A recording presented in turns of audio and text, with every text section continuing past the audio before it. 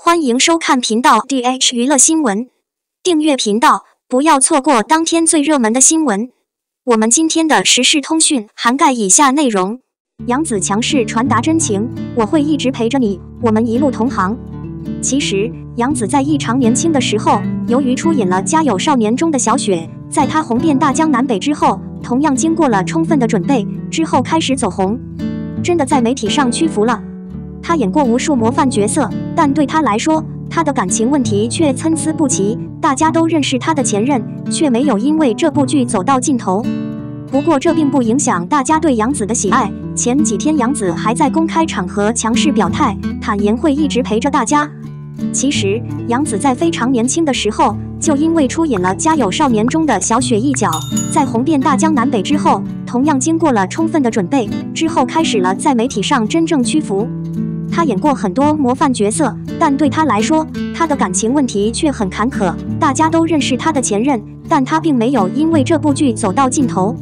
不过，这并不影响大家对杨紫的喜爱。就在前几天，杨紫还在公开场合强势表达了自己的真情实感，坦言会一直陪着你，我们会一路同行一起，和你在一起，我们形影不离又如何？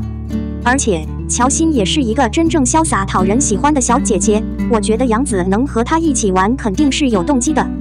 虽然这次杨紫对她的真爱毫不在意，但我们还是相信她能遇到心仪的男人。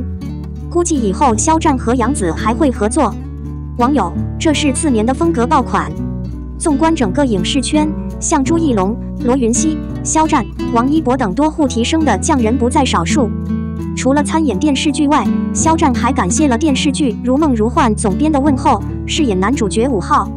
近日又传出肖战和杨紫将联袂出演一档穿搭秀。据相关消息称，此次权威申报的新剧定极为长情。外界猜测杨紫很有可能被定位冠军，然而出乎众人意料的是，这个有魄力的女人竟然是肖战。就这样，无数网友傻傻地表示好期待，明年的设计要火了。有网友表示没有可靠消息，对一些道听途说或流传的消息不抱信心。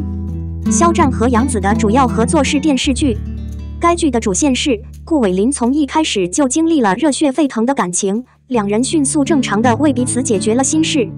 在情感周期中，没有监护人的分裂，也没有犯错的贱民。在婚姻涉及课程之前，它更多的是关于温暖和长期的爱。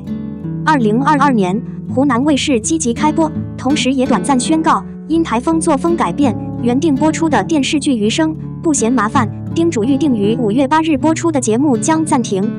就在这时，一些粉丝说，湖南卫视这是干什么的？能交流就交流，不能交流就放弃版权，这是诡计吗？也有不少网友纷纷表示，这辈子余生还需要坐以待毙吗？的广播同样经历了充满希望和不太乐观的时期。2022年这部剧已经拍完了，肖战的227事件是知道中心的，差点没法交流。肖战终于满血复活，却被湖南某综艺追杀。大家应该对杨紫不陌生。我承认很多人都是看着她的有孩子的家庭长大的。之前有很多热播剧，比如《决战长沙》、亲爱的香蜜沉沉烬如霜等等，都可以当成艺术品来描写了，不用紧张杨紫的演技。肖战很不爽。目前导流圈的顶级流量，2022年播出的《陈情令》让他名声大噪。爆炸前，他还是一个18线符。他去年遇到227事件，陷入沉寂。它已经发生了很长一段时间，直到2022年5月之后才会开始完全恢复。两人的合作也备受期待，他们两个都是兼具流量和实力的艺人，我真的很想相信他们能撞上大闪光。肖战在全球范围内走红，其作品的影响力几乎等同于大 IP。凭借迷人的五官和出众的造型风范，肖战逐步获得全球设计符号第9名和全球面孔第13名。在众多内岛明星中，肖战的颜值和气质算是最好的，无论是古装还是造型，肖战都有一定的把控力。许多名人生活在精致的照片中，一旦走上红地毯或舞台，他们就会暴露出自己面部和身材的缺点。然而，肖战的每一次亮相都会让人惊叹，陌上君子如玉，俊男绝代，肖战当之无愧。拥有高超的颜值和端庄的气质，肖战饰演的这个角色即使只是化着妆站在那里，也是一幅赏心悦目的画面。更何况肖战的演技潜力很大，而且够努力，能吃苦。每次看到肖战的作品都会让人一眼就爱上，唯独无山不是云的感觉。近日有业内人士对比了热播的《三体》和肖战的《余生》的数据，两者几乎没有区别。一位娱乐博主表达了自己的感受，肖战的这部剧堪比大 IP。以投入产出比来说，像肖战这样的演员的效果是值得大投资的项目。虽然两者的类型和受众不同，一个类似浩浩荡荡的河流，一个类似优雅温柔的桥，肖战通过对自己的严格要求，各方面都精益求精，诠释了每一个角色无可挑剔，让观众在观剧的同时感受到心灵的慰藉和震撼。他付出了很多，能得到这些回报是所有人都期待的。虽然已经是全盛时期的巅峰之作，但是肖战对于自己的工作还是很用心的。拍《余生》时，肖战名气不大，但每次拍戏前都要做好充分的准备，他会关注角色的心理状态。仔细想想，因此在节目播出之初，顾威就以其温婉儒雅的形象俘获了观众的芳心。正在拍摄的《阳光伴我航》和《余生》一样是一部现代剧，但经历了这么多年的风风雨雨，肖战的演技在多部剧中历经磨练，更加成熟稳重，更灵活。但他依旧不肯掉以轻心，一如既往。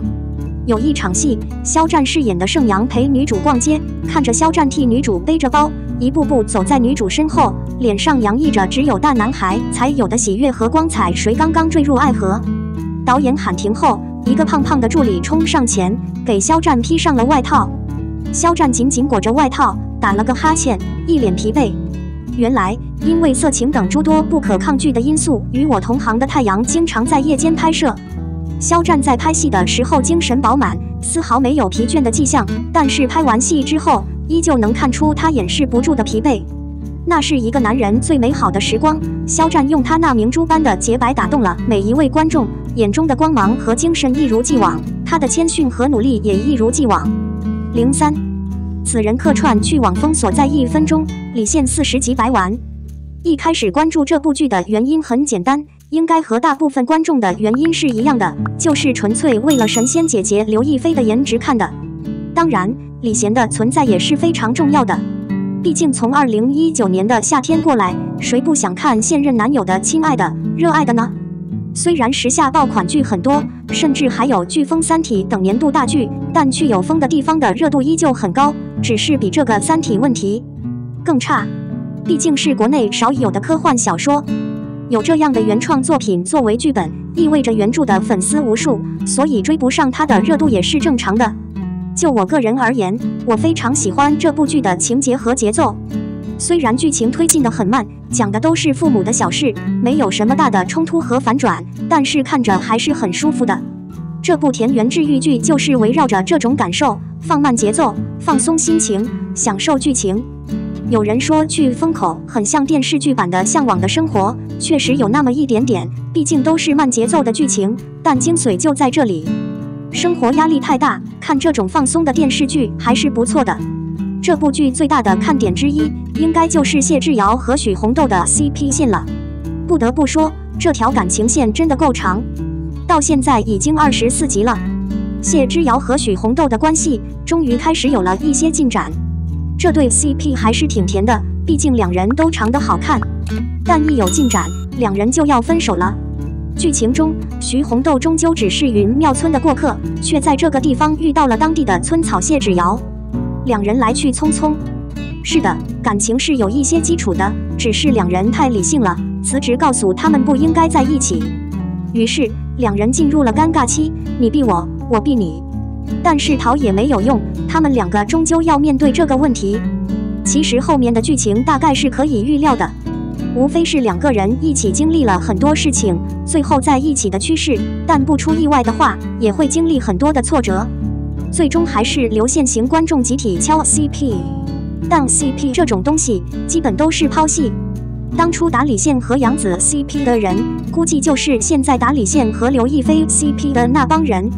而且每个人都有属于自己的天选 CP。最近看视频的时候，看到一些刘亦菲的老粉丝在讨论，如果最后胡歌来客串一下，效果会不会特别好？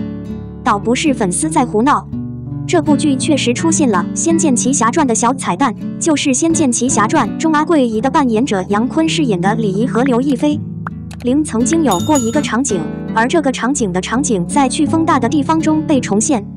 而且在《仙剑奇侠传》里，李逍遥要带着回南诏国，而南诏国就是今天的云南大理。然后下面这段是某位网友编的剧情，不得不说，这真的很吸引人。所以真的不是粉丝在乱搞 CP。如果胡歌真的出现在大结局中，效果会爆炸。可要是这样的话，李现的40集还真是白费了。毕竟很多人都是从《仙剑奇侠传》认识刘亦菲的。对于这群人来说，李逍遥和李儿就是他们的白月光 CP， 或者说胡歌在他们眼里就是刘亦菲的白月光。而白月光的杀伤力更是无穷大。当然，这也不现实。胡歌这种人是不可能去偷别人的戏的，而且他们不过是在演戏。唯一出不去的就是我们。我们的新闻部分文此结束，欢迎把你们的想法留在评论区，大家一起讨论一下。欢迎，也别忘了帮我点个赞加关注谢谢大家。